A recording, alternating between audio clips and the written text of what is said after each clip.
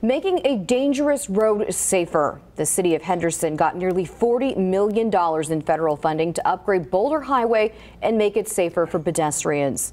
This is a rendering of what Boulder Highway will look like once that project is done. According to the city of Henderson, Boulder Highway has been the most dangerous stretch of roadway in Nevada. The city of Henderson says there are a lot of reasons why. It's long and straight, so the speeds end up high, especially going northbound. It's downhill. So the speeds end up high. Most of it's dark.